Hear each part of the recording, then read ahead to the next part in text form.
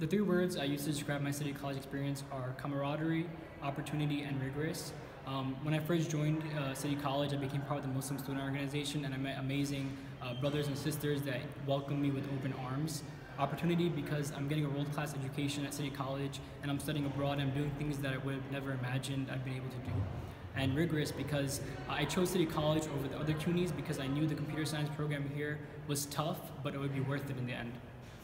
So I'd say my three words would be, I'd start with friendly. It's a very friendly place. It's very easy to meet people here.